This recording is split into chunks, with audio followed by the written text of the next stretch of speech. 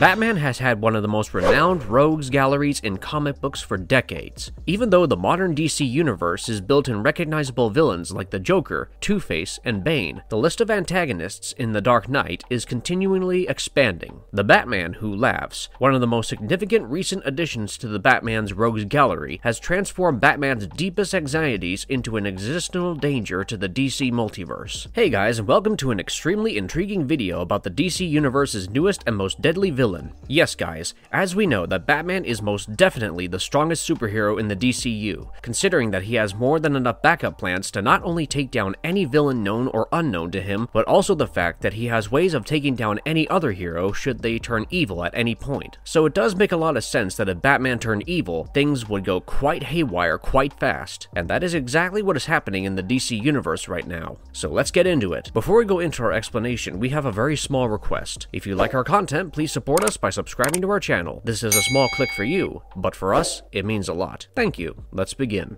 Exploring the origins of Batman Who Laughs. To give you guys a background for the Batman Who Laughs, we need to go back and look at the miniseries that has become more of a proper series right now, Batman Metal. In this series, we discover that before there was anything at all, before even the multiverse, there was the World Forge, full of black matter, precious metals, and the World Forger. This was a celestial entity that would use metals and minerals available around the cosmos to create entirely new universes. As he would forge new universes, the successful ones would be accepted into the orrery of worlds, while the ones that failed would be destroyed. However, a deity known as Barbados decided to take advantage of the situation by taking these broken worlds for himself. Instead of letting them get destroyed as failed worlds, he would let them grow and plunge into chaos and destruction. It was from several worlds like these that the darkest nights arose from. In one such world, where Bruce Wayne was already a bit of a loose cannon, the Joker kidnaps him and tortures him in the true Joker fashion. However, this is not enough for him, and he decides that physical torture just isn't good enough to harm good old Bruce. So, the Joker goes around Gotham, finding couples with a child, and recreates the scene of killing Bruce's parents right in front of him over and over again. Not just that, the Joker also uses his toxin on the children whose parents he killed, and turns them into tiny little Joker creatures. This is what triggers Batman, and pushes him over the edge. He breaks free and ends up killing the Joker. However, the Joker would be the one with the last laugh, because with his dying breath, he infected Bruce with some sort of Joker venom.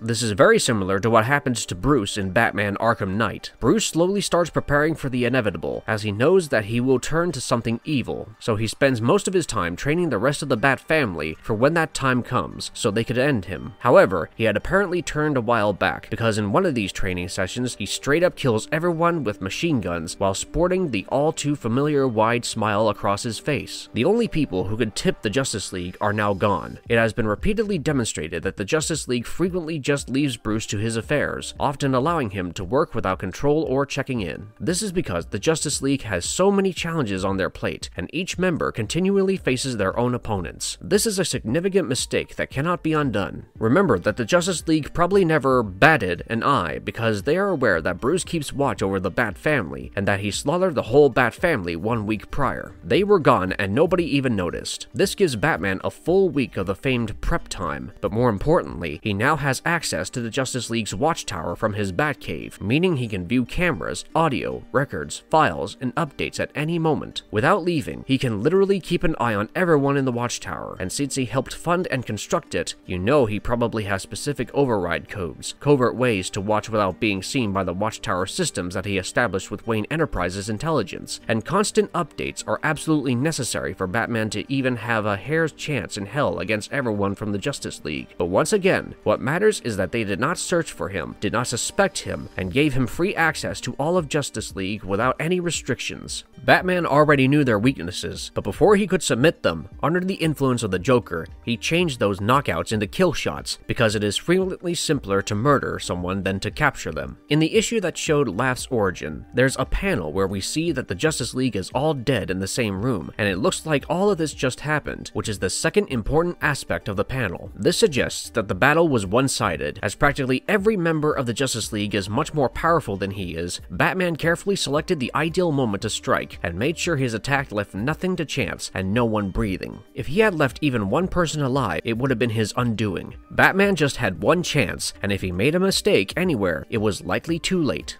What was the Batman Who Laughs like? Before killing his universe's Joker, the Batman Who Laughs was a lot like the Batman from Earth Prime. However, in doing so, Batman was exposed to a nanotoxin, which gradually changed him. It changed the way he thought, and it corrupted his moral character, making him more like the Joker. Bruce was also able to hold on to his extremely perceptive and calculating intelligence, as well as the organized and logical components of his mind, despite these alterations. Thus, he evolved into a character with the martial prowess and tactical acumen of Batman, as well as the immorality, passion for chaos, and insanity of the Joker. The Batman Who Laughs appears to be obsessed with winning and thinks he can always defeat his enemies because he has let go of the self-imposed restrictions that prevented him from employing more brutal and murderous techniques in the past. The Batman Who Laughs has indeed been able to adapt to diverse situations and prevail over all manner of incredible odds without his code restricting him. Like taking over the world. No, he literally took over the entire multiverse and became an omnipotent, cosmically aware god of a being. Because Batman Who Laughs has already wrecked his own universe and has learned from many others, he can also be pretty condescending. He is also extremely sadistic, and this characteristic of him is displayed when he stops the Grim Knight from killing Jim Gordon so that he can suffer a much crueler destiny, and shows up before the Court of Owls with no other agenda than to just hear them all die screaming. Bruce is still one of the DC Universe's most terrible villains, although it is presumed that he did not choose to be a villain himself. By applying this reasoning, it would seem that the Batman Who Laughs may be more tragic than the Joker despite his greater evil.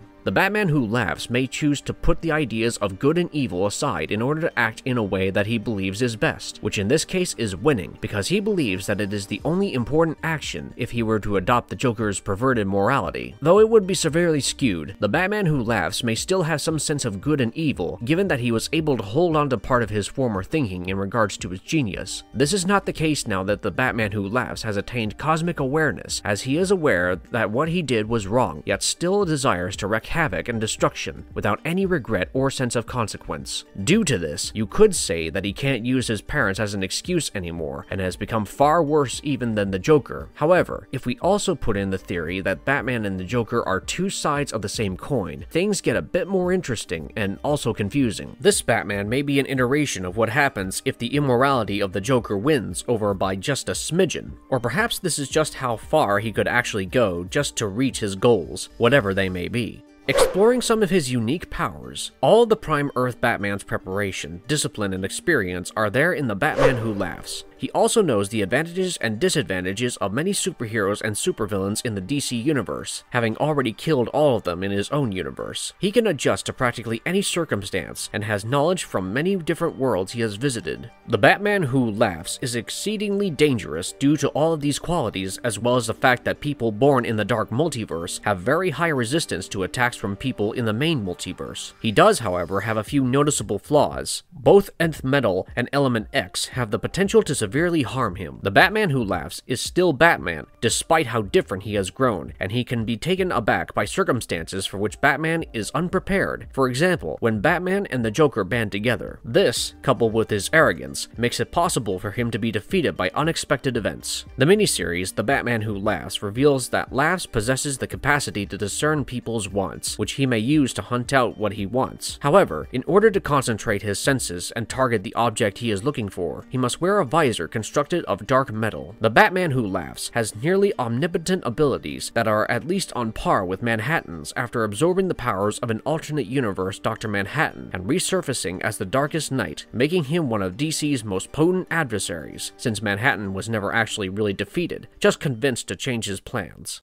Is the Batman Who Laughs blind? Why does he wear a spiked visor? The Batman Who Laughs wears a spiked visor over his eyes, and that has often gotten us thinking, how in the world does he see? Well, we find out in a specific issue where there is an interaction between Batman and Alfred. Alfred is worried about Bruce's well-being and takes off his visor. This reveals some damaged-looking red eyes. Bruce is immediately infuriated and asks for the visor back, so clearly he can see. But what is up with those eyes? In one particular frame in the comic, we see that this Bruce can see into the dark multiverse, meaning that whenever he looks at someone, he can see their dark sides, their fears, and their desires as well. The spiked visor he wears is made of dark metal, and this allows him to ignore the other visuals and focus on what he wants to. Otherwise, it is probably overwhelming even for Bruce. Is it possible to kill him? This one is a bit tricky. So since the Batman Who Laughs is a creature of the dark multiverse, he is susceptible to the nth metal. This means that technically, he can be killed in almost the same manner that Superman can be killed with kryptonite, and this has been demonstrated before. However, the intriguing bit is that even though this particular Batman Who Laughs can die, it is possible that another will crop up in his place. Here we are mainly talking about the idea of a Batman who laughs. It is entirely possible that another evil Batman is born in a different dark universe, or honestly maybe even multiple of them. So this means that even though the one that we are familiar with and had taken over Gotham City entirely is probably never going to be the only one. Recently, we have seen that evil Batman even came up with batarangs imbued with some sort of toxin that can turn other heroes and villains into Batman who laugh. Prime example of this is when Superwoman saved Superman from such a batarang and turned into a Batwoman who laughs herself. This is basically more evidence to support a theory that you don't even need to originate from the dark multiverse to be able to turn into one of these despicable and demonic Batmen. Literally anyone in the multiverse can become a Batman who laughs. You could almost call it a type of immortality.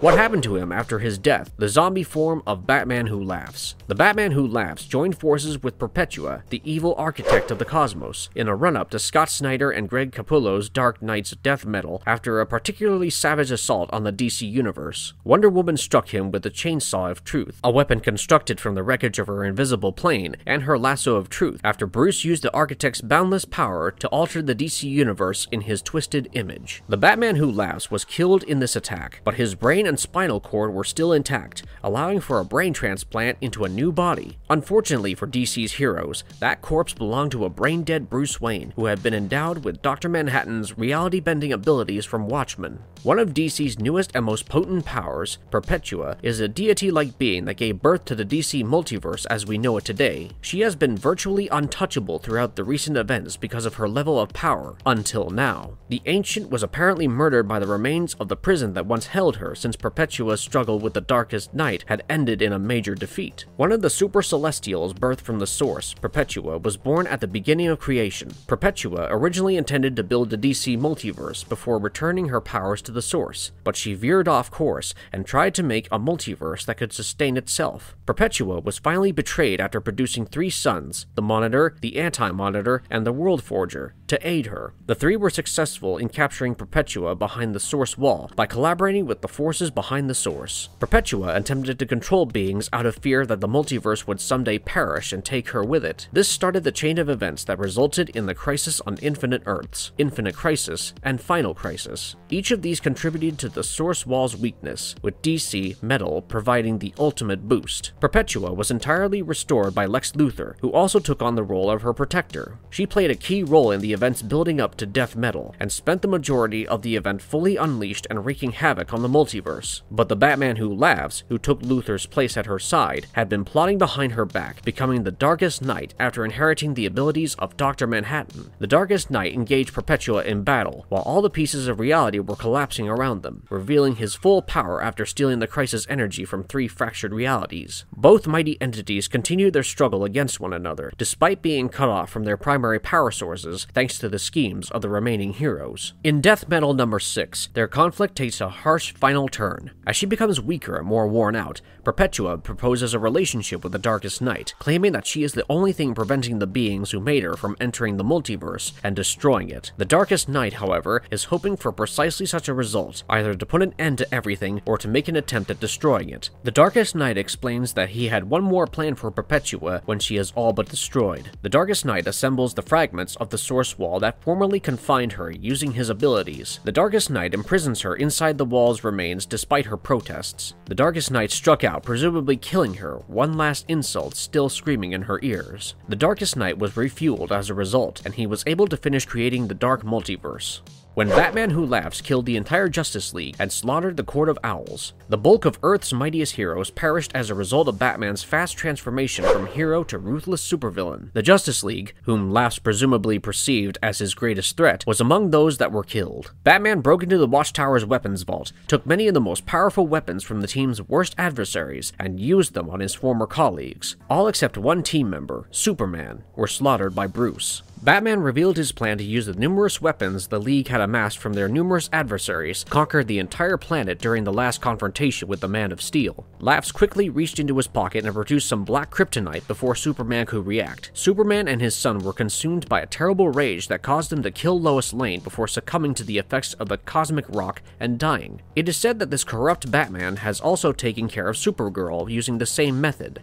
Can the Batman who laughs reproduce? To be honest, we don't really know. If we look at the facts, we know that Bruce Wayne is capable of conceiving a child because Damian exists. However, we don't ever really hear about any biological child of the Joker. So while Bruce can probably still have a child, it is possible that the Joker toxin that changed him made him sterile as well. But then again, that's all up to speculation, as we do not really have any information in the comics to go on and dig deeper. It is simply never discussed. However, the thought of the Batman who laughs having a biological offspring can be very scary. Interestingly enough, we actually do see a Joker-fied Damian after the Batman who laughs used the same Joker toxin on his own son and changed him. Conclusion. So there you have it, guys. The Batman who laughs. If we're being honest, it's really no surprise that this is a real thing, because Batman is, well, Batman. That is precisely what makes his very existence so crazy to begin with. The fact that all of the DC universe is still in a mess because of the acts of a Bruce Wayne from some other universe is just mind-blowing to say the least. Oh, and before I stop, we would like to recommend you guys to read The Dark Knight, Rise of the New God. Not to spoil anything, but there is a monologue in it that may be perceived as the writers speaking to us readers. That is completely hypothetical, however, but it is a really interesting thought to say the least. Thanks for watching, and we'll see you in the next one. And if you liked our content, don't forget to leave a like and subscribe to us if you haven't already. Have a good one and be safe. Thanks, everyone.